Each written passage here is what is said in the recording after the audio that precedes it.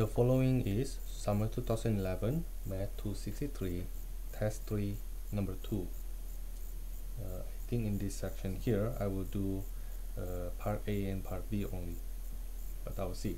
Now, consider a solid E bounded by z equals to br squared, where b is a positive number, and z equals to h, where h is a positive number. Now, let's think about this. The first equation, I hope you know, you can see right away that it is a paraboloid.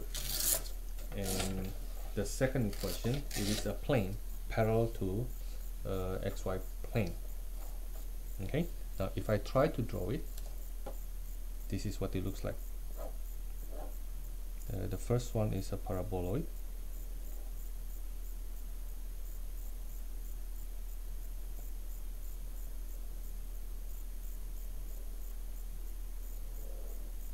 This is ugly. Okay, where the top here is c equals to h, and the paraboloid is z equals to br squared. Now the thing is, we don't have exact number for h and b. They are just parameters here. So you see that this solid is bounded above by h and bounded below by br squared, right? Now I think one of the things we are interested in, where if you project this to the ground, if you project this to the ground, I'm sorry, it's supposed to be here and this is supposed to be here. If I project that to the ground, what is the radius of this circle here? Now we can do it by z equals to h equals to br squared, right? H over b equals to r squared, so r equals to the square root of h over b. Okay, now let's go back. If I try to draw it,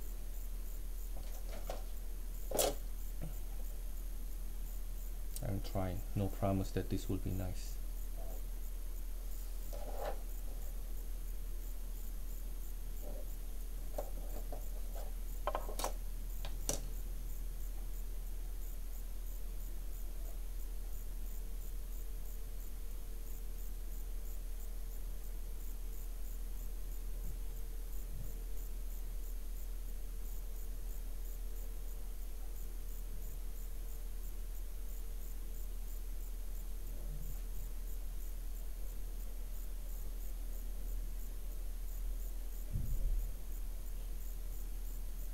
Would that be good enough?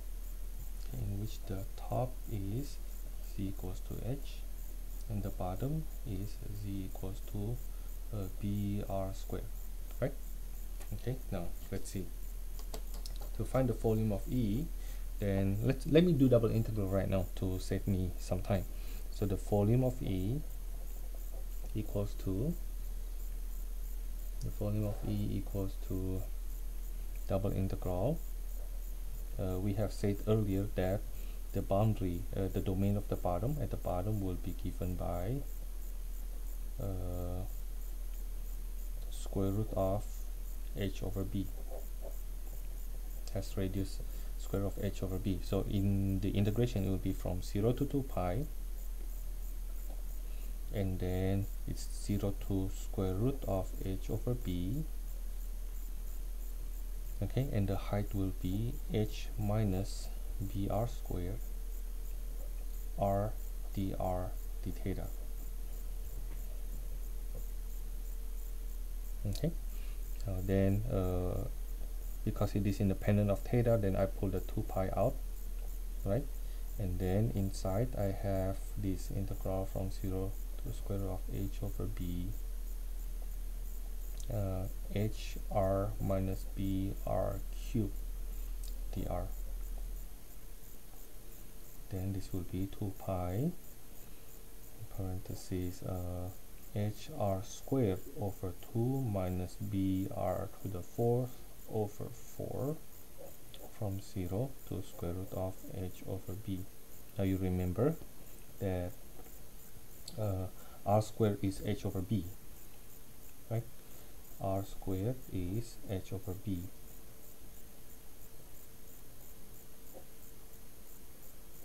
So r to the fourth will be h squared over b squared. Now if I simplify, this is what I get. H squared over 2b minus s squared over 4b. Okay, which is, if I compute inside, I will get h squared over 4b, which then becomes pi h squared over 2b. That's the volume of that E. Volume of solid E. Now find the centroid of E. Now when we say centroid, which that means the rho of XYZ is a constant. Now don't forget this one. Don't forget this one. Okay. So the mass of solid E should be equals to the, maybe if you think about that, you know, because it is a centroid, which means the density is uniform everywhere. Okay, so the mass will be the density times the volume of E, which is k pi h squared over 2b. Okay, that's the mass of E. Now second, we want to find our x bar. But if you think about that, this solid is radial. That's one. Second, the density is constant everywhere. Therefore, the x bar and the y bar should be 0. Okay, with some explanation here, because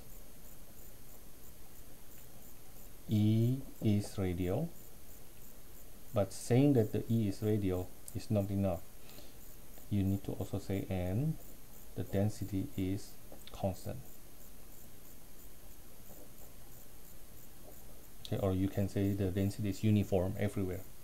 Our issue is only about the z bar.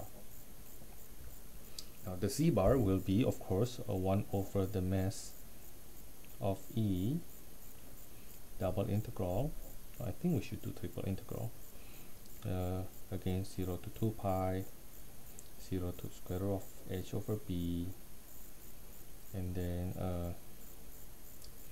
the height will be from br squared to h, and then the density times the z times the dv, which is r dz dr d theta. Okay, this is my dv here, this is my dv, this is my dv here. Okay, remember the z bar, you basically insert z into the integral. Okay, now because the density is constant, I can pull it out. It's k over the mass will be k pi h squared over 2b, right? And because the integrand and the inner integral is free from theta, I can pull the 2 pi, right? And then I will integrate with respect to z. So it will be integral from 0 to square root of h over b, integral, normal integral, and there will be c 1 over 2 c squared with r from br squared to h of then dr. Okay, now the k we cancel. Let me bring the 2b on the top, the pi will cancel, so it will be 4b over h squared. I hope I don't make any mistake in my algebra there. Okay, oh, I forget the 1/2. Well, let me put it here. Okay, and then I have integral from 0 to square root of h over b. Okay. Okay, and then r, the c squared will be now h squared minus b squared r to the fourth dr, right, when I replace the z. No, I'm not replacing the r though, because the integral earlier with respect to z. This is equals to 2b over h squared integral from 0 to square root of h over b,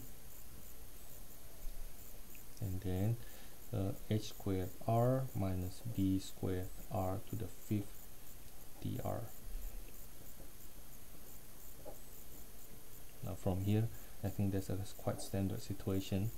This is 1/2 h squared r squared minus 1/6 b r to the 6, b squared r to the 6 from 0 to square root of h over b. Okay, let me plug it in first.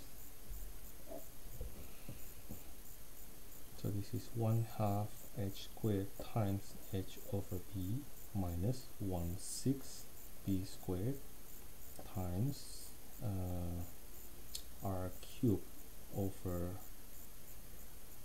b cubed. Is it r cubed? No, it's h cubed. I'm sorry. And this is 2b over h squared, right? 1/2 h cubed over b minus 1/6 h cubed over b. You see, something simplified very nicely. Okay, outside I still have 2b over h squared. Do you notice that I can factorize my h cubed b out?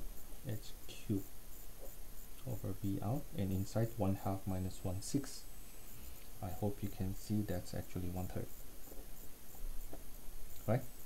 Now this will then be 2 over 3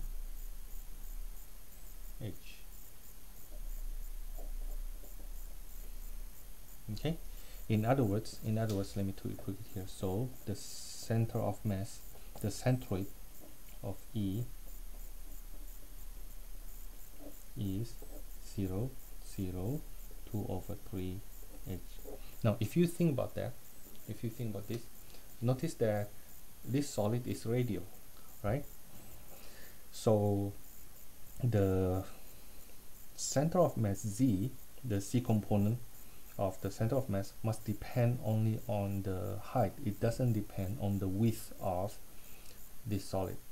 Okay, now of course we can't really tell the 2/3, but we kind of pretty sure it is independent of B. Okay, because this B only tell us how wide the parabola is supposed to spread. Okay, now this is for summer 2011 math 263 number 2 part A and part B.